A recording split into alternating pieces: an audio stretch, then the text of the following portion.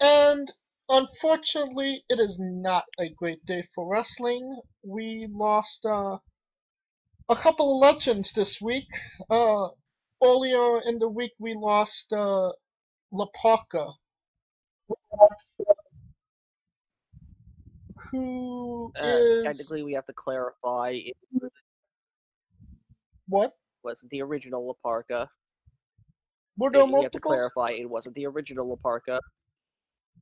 Yeah, this was La Parka Jr., the second La Parka. The man who, not the guy we know today as L.A. Park. This was the man who assumed the uh, La Parka gimmick. He was also known as La Parka Jr. Um, and his name was Jesus Escobosa. Um, and his death actually came from uh, it actually happened. It's been building, unfortunately, from an unfortunate botched, coincidentally, unfortunately named suicide dive back in October. That left him paralyzed, um, and that over the last 2 months he's just been suffering and uh, passed away from lung and kidney failure due to that. And could you maybe tell us what La Parka meant to pro wrestling? Because, I'm not a big WCW guy, but like I know who La Parka was. It's like I distinctly remember the chair that little Jakey used to do. Yes, Laparca was known as the chairman of WCW. He always carried a chair with him, used it as a guitar on his way to the ring, danced with it, despite never actually really using it in the ring. Uh, for those of you are who might not know the name, you'll know the costume because it was a giant skeleton costume, Dio, a Dios de los Muertos, Day of the Dead type skeleton costume. And perhaps the most infamous moment of La Parca's career doesn't actually involve La Parca himself, but the time La Parca actually defeated Randy Savage on an episode of Nitro, only to take off his mask and reveal that he was in fact Diamond Dallas Page underneath. I mean, people should have So, known the difference. They should have known the difference, right? Just in stature. yes, I mean, but La Parka was also he wasn't the typical cruiserweight. In fact, I don't think he was actually within the actual cruiserweight limit. He was, part of the luchadors that were big, like the like the Villanos, uh, like Silver King, uh, like like like Cohen and Right, there's uh, a misconception that luchadors are Rey Mysterio size, but in all honesty, they come in all shapes and sizes. and make no mistake, Laparca could do a lot of stuff in the ring, and of course, we're talking about the original L.A. Park. Us as fans, James and I, we didn't really get to see this incarnation of La Parka Jr. because this happened after L.A. Park was long gone from any cameras and whatnot, and he mostly this La Parka Jr. was mostly a staple of Lucha Libre AAA. And Now, I mean, You I know don't the know if it's a the curse with them. the first time I ever saw Parka, the first time I ever saw Pentagon Junior, I assumed that he was Parka or a new voice, a new gimmick of Parka. So still to this day, kind of you know Parka's legacy lives on. And Ye- Yeah, yeah, that's a very interesting connection. well, yeah, because I didn't know who Pentagon Junior was the first time I ever saw him wrestle. So it was like, isn't that Parka? Well, uh, funny enough, Pentagon Jr. has faced off against both this Parka and LA Park. Interesting. Uh, he faced back in 2012. He faced Pentagon Jr. faced off with La Parka Octagon Jr. in a six-man tag match.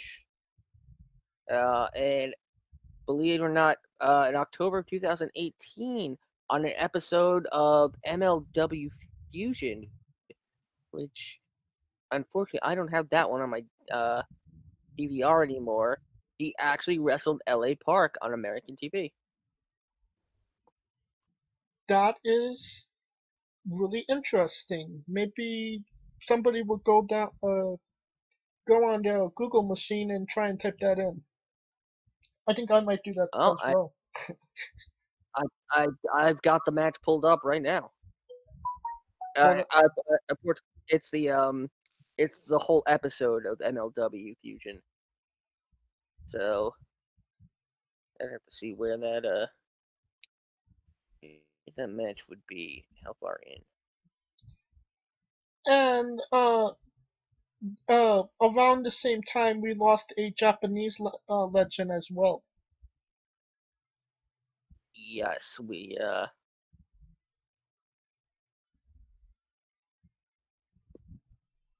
Can you? lost Yeah. Kendo Nagasaki.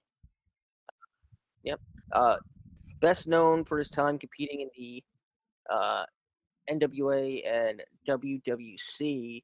Uh, Kazuo Sakurada, uh, unfortunately, died due to pacemaker failure, leading to cardiac arrest. He was the second man to perform the Kendo Nagasaki gimmick. Ironic that we lost two wrestlers portraying the second incarnation of a gimmick. Uh, he was second man to portray Kendo Nagasaki, following the British wrestler Peter Thornley, who is the one who would portray Kendo Nagasaki in the WWF.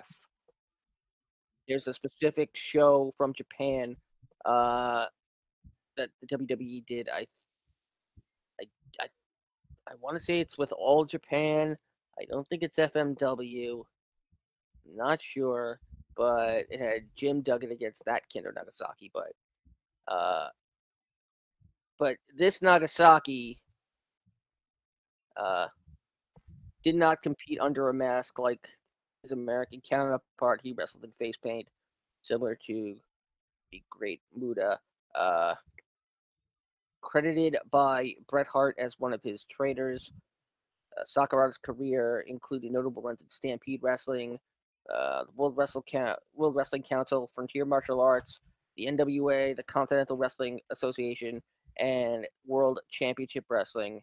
Uh, Went back to Japan in 1990, remained there until his retirement in 2001. Uh, in addition to being Kendo Nagasaki, some WCW fans might remember Sakurada as a member of Gary Hart's J-Tex Corporation, aka Gary Hart International, where he competed under the name Dragon Master, uh, and was part of the six-man tag main event at the 10th Clash of the Champions. And damn, that's a lot of that's a complete history on this guy. Yeah, and he was And probably the most notable on Wednesday watching somebody really wants to get a hold of me. Um most notably I was watching NXT casually, and the show started and it was announced that Rocky Johnson died yeah, unexpectedly. Um we learned Probably about. maybe the most well known out of all the deaths we've had this week. Yeah, we learned of it over the remix about 20 minutes before we went on the air, and needless to say, that was really, really, really shocking, considering you know that it was so unexpected. Like he wasn't in he wasn't in fail, failing health as far as I could tell. I knew he had a couple of like issues, but it didn't seem like it was anything that was gonna lead to a sudden passing. But Right. And can you maybe elaborate what Rocky Johnson meant to the wrestling business? now, out of all the people we have lost, Rocky Johnson probably means more to pro wrestling than a lot of people, because Rocky Johnson was the uh, first one of the first African American wrestlers to blaze the way. He was the feel good guy. He was the soul man. He's also the father of the Rock. You know, I mean, the best wrestler, one of the best wrestlers of all time, came from his loins. yep. They he he was Did I just did I no, just lose your train of thought? no. I was looking for more more news on it, and I came across a roadblock. Uh, Johnson, uh, believe it or not, wow, his actual name was Wade Bowles. Oh What no! the Wait, don't. what the hell? No, that was no, that was the start of a of CNN's look at the life of Rocky Johnson. Dude, if we get sued, I'm blaming you. Hey, it was less than 10 seconds. I can't Alright, do anything. alright. Uh, he joined the WWE in the '60s. Uh, he found most of his success when he teamed with Tony Atlas. In 1983, they made history, becoming the first African American World Tag Team Champions in WWE's history. Uh, Rocky Johnson is actually credited with having retired, believe it or not, in 1991. Really? Um, yeah, imagine if because Tony Atlas was trying to make a WWE comeback at the time.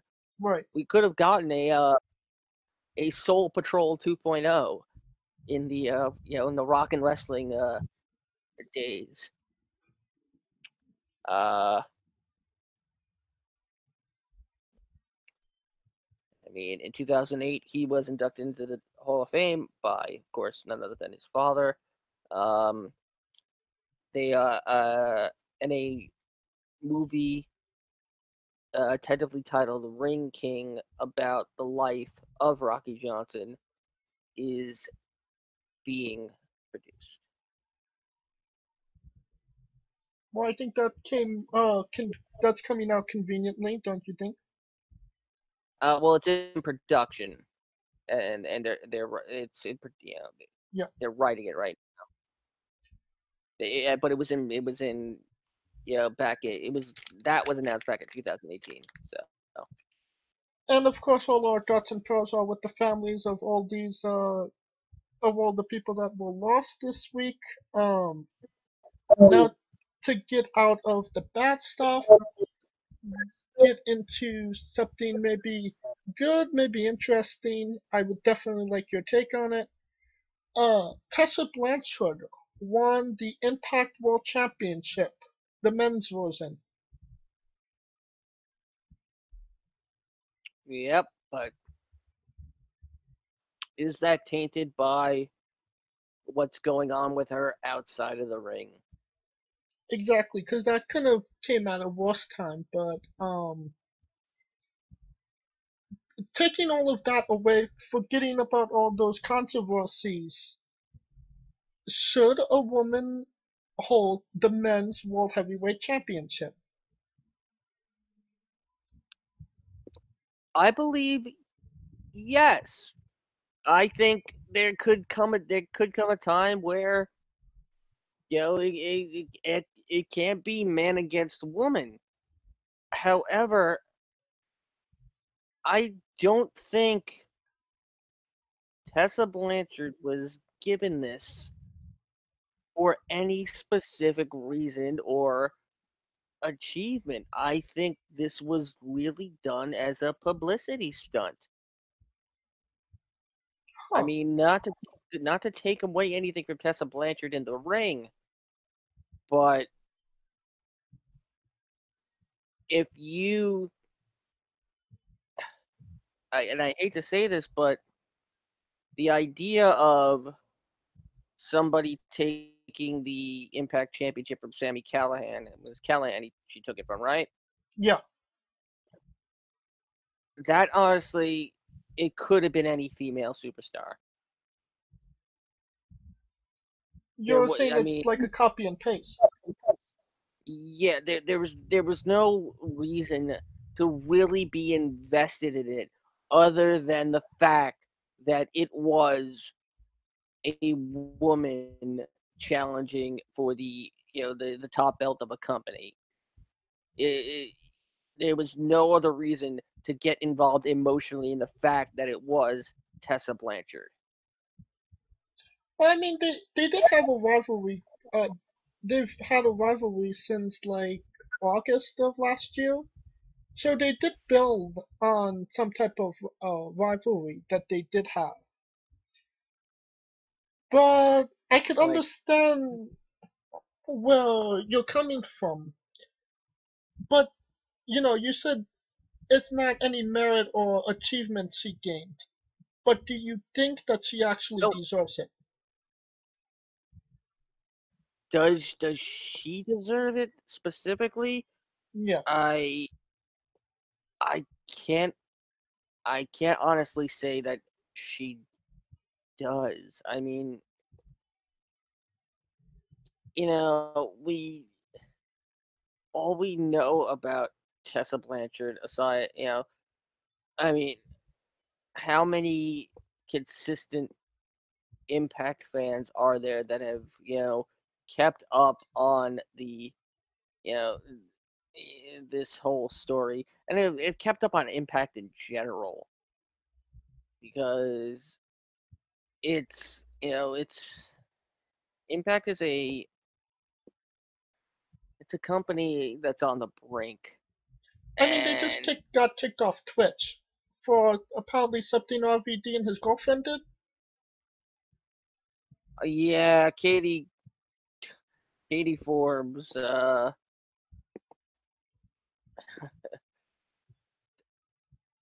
just can't control that behind of hers. I mean, who could? Um, but I mean, she she was yeah yeah it was the sex between Rob Van Dam and his and Katie Forbes. Uh, I mean, it's one uh, thing to get kicked off a network station. It's another one getting kicked off a video game or platform thing. I can't really, I really don't know what to call Twitch, but that's a new low for them, isn't it? the social media streaming platform. There you go. But the fact that he was having essentially a three-way, and you were supposed to believe that two women, including Forbes, his wife, and this other woman, were performing sexual acts. You don't actually see the sexual acts; they're implied, but the women are, from what we can only see, apparently are topless and or naked. Uh, but yeah, And uh, yeah, I mean, they're just that goes back to Impact trying to make news for the sake of making news, so that they can, it's almost like they're trying to go, hey, look at us, we gave a woman our top title, we're progressive, we're edgy, we're with the times, we're Me Too. And it's not working. right. I mean, anything to be relevant at this moment, right? Yep.